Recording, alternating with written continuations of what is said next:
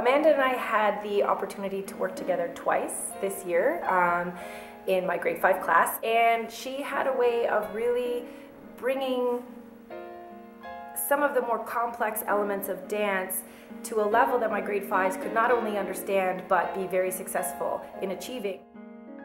We were also collaborating with a group of high school students, and that was a great experience for my students to encounter because we're really trying to instill some 21st century learning and competencies into our classrooms, and that collaboration is a big one. It was such a unique opportunity to choreograph for this live performance and for this collaboration with the singers. I was actually interested in how the kids would be dancing and how they would actually interpret our music.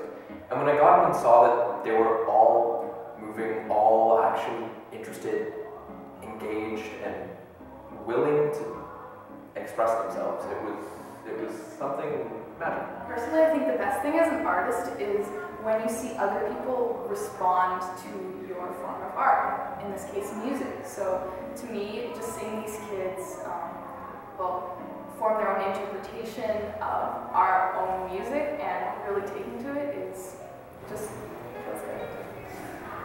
The message of Hold On is so powerful that this group just magnetized to it. For me, this song has had a huge significance in terms of persevering through difficulties and hanging on to the things that are good, because those are the things that bring meaning to our lives. I think that the singers performing live will be so moving.